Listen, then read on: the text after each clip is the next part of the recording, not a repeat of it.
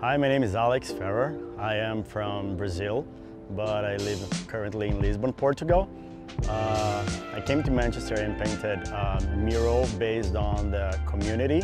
I went to the Boys and Girls Club in my very first day here and had a workshop with the kids there where they gave me some of the elements I needed to the mural.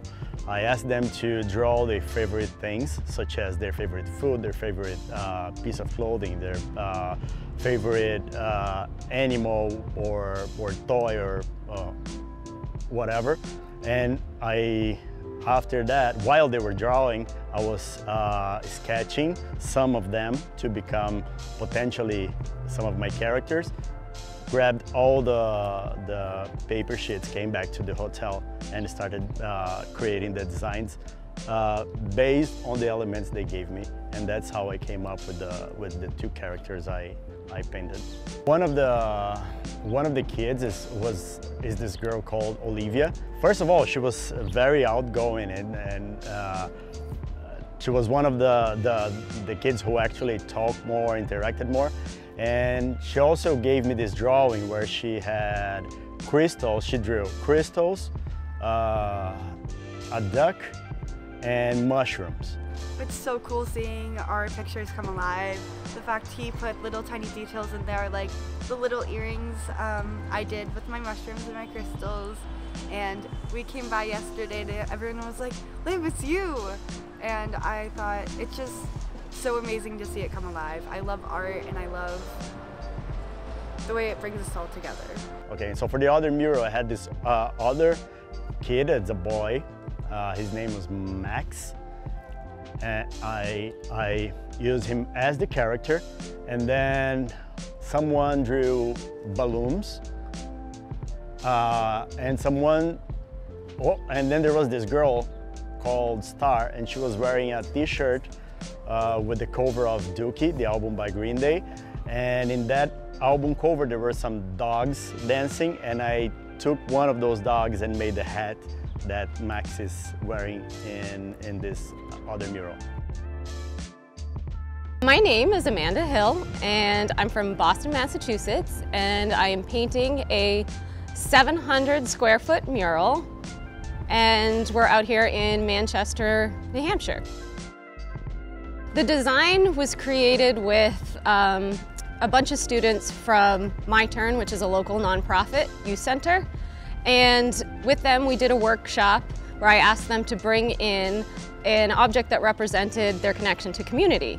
And so from those conversations and activities, I came up with a design. So for example, meals and cooking was one aspect that they talked a lot about, and how that would bring together family and friends. And so that's why we have a woman cooking in the background, and it's actually a New Hampshire resident. So part of the inspiration for this mural was the kids started talking a lot about technology and how that connects them to community, both through their actual phones and various social media apps. So what I did in the design was I had it fading into pixels, and that's the squares on the bottom that represent pixels. And so this was also an easy way to have the community come and paint colors and have it be flat, and where you didn't need a ton of skill. The beautiful thing about Arts Build Community is we're giving people a bunch of joy just by walking around, being able to see these murals. But it's also a level of pride in their city, in their spaces, and it brings joy to everyone's day. They're walking down the street and they see something that's colorful and beautiful, and hopefully it puts a smile on their face. Hey everyone, my name is David Maldonado. I'm a local artist from Houston, and I created this mural here. So the pattern work in my murals are something that I take inspiration from just elements that I see around the city. It could be the fences at somebody's house, or just strolling through a neighborhood and just seeing different colors of the color palettes on houses, or it could even be like just branding elements from a local coffee shop or something. So there's some tiles in here that are inspired by the tiles at Consuelo's Taqueria. Some of the designs inside those stripes are doodles that, you know, through a workshop that we did with the Boys and Girls Club, and being able to use those drawing elements and putting them together was really cool. But there's sometimes flower elements or like floral elements, but sometimes there's just flowers, but everything else is just kind of flowing and tying those things together. So that's really how my creative process with the patterns begins.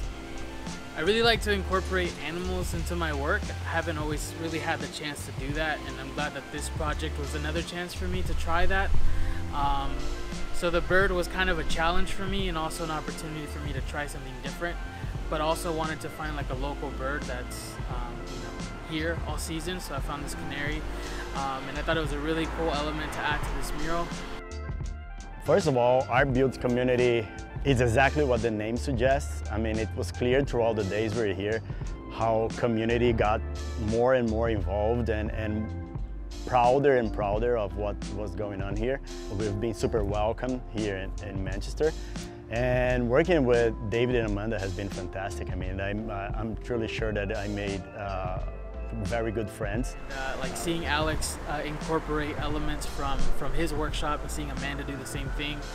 Just seeing how open they are and also how empathetic they are with those things, and how they can not only just paint a mural but really do justice by really incorporating themselves through the artwork but into the community.